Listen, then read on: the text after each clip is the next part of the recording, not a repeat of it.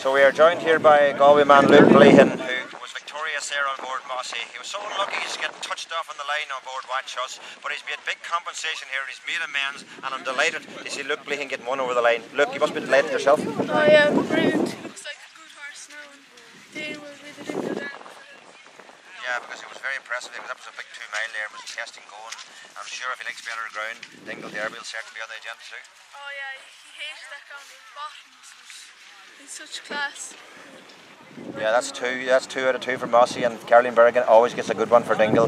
Remember Dunree many years ago, nearly before you were born, Luke. But you're riding for a good shrewd yard. That's Caroline Berrigan, and that's Luke Bleahan. He's on his way to Dingle, but I'm sure he'll be in Ballantrae next Monday. Luke Bleahan here.